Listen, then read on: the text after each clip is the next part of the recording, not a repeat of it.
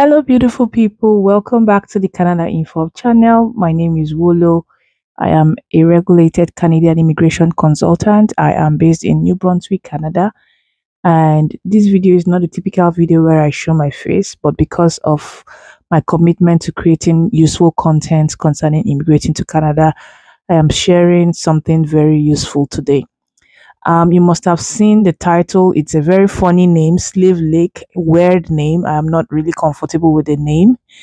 Well, it's one of the communities in rural Alberta, and Alberta has a program called the Rural Renewal Stream, where some communities were chosen to participate in this stream. Typically, you need a job offer to get community endorsement, and then you can now apply for provincial nomination under this stream.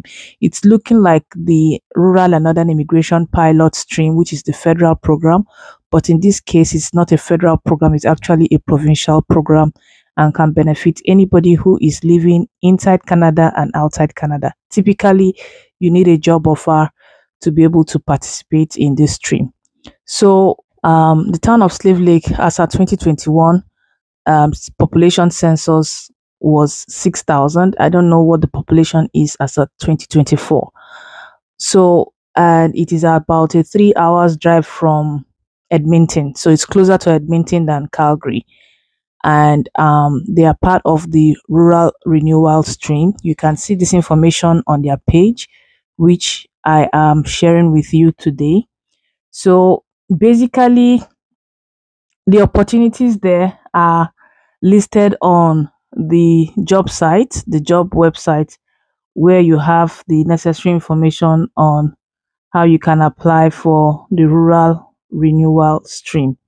The step-by-step process is stated there. Step 1 is that the employer submits application to join the Rural Renewal Program. Step 2, the community will review the employer's application. Step 3, the community will post the job vacancies on their website, which I will share with you shortly.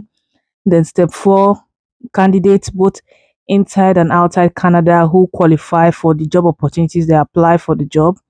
Step 5, the employer issues the job offer to the candidate, and it has to be a full-time permanent job offer. Step 6, the employer applies to the town of Slave Lake for the letter of endorsement. And then step 7, the town of Slave Lake will issue the endorsement letter to the candidate. Then you have step 8, where the candidate will now apply for provincial nomination. That is the Alberta Advantage Immigration Program pool. So once that is done, it's a provincial nomination. All you need to do is just look at the requirements and see if you meet the requirements. Now, you can also check the candidate information. For the candidate information, look at the work experience requirement. At the time of submitting the application, you must have at least 12 months full-time work experience in an eligible occupation. The work experience can be a combination of experience gained in Alberta, in Canada, or abroad.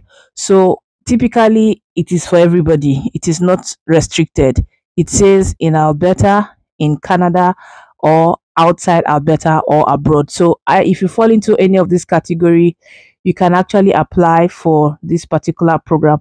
But like I said, the requirement is getting a job offer. And then your work experience, look at the detailed requirements for the work experience. For postgraduate work permit holders, it is stated there what you need to meet the requirement, and then the language requirements, education requirements, settlement funds, and all of that. So this is basically what is needed for the program as a candidate. And then if you want to see the job opportunities that are listed under this stream, you go to the job posting board and you will see all the jobs that are listed under this stream. There is a position for store manager. I also want you to, before I go into that, I want you to take note of this information at the top. It says, if the job posting link has expired, please contact the employer directly to inquire about current employment opportunities. Anybody that must have had a consultation with me in the past concerning searching for jobs in Canada, I usually tell them to always call the employers.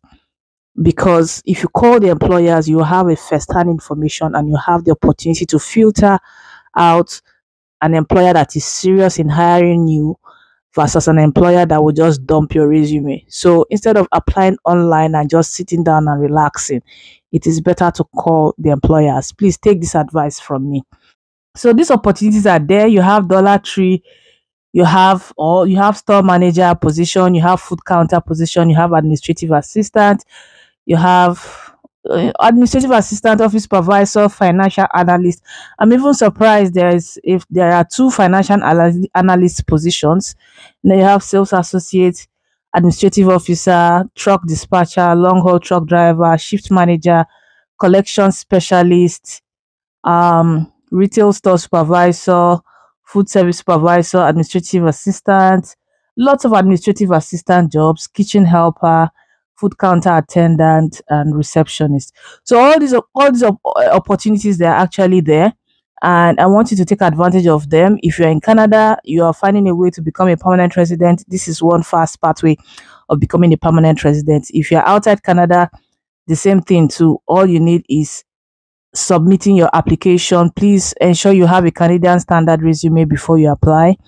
There are lots of online samples where you can get Canadian standard resumes, and I want you to take advantage of this opportunity and get your permanent residency status. So this is information I said I was going to share today. Thank you so much for watching, and hope to see you in my next video. Bye bye.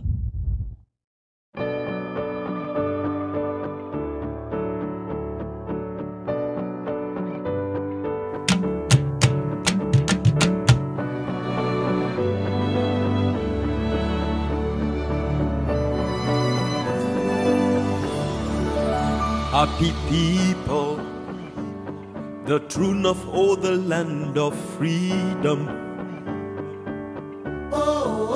Here we are, from far and wide we stand on guard.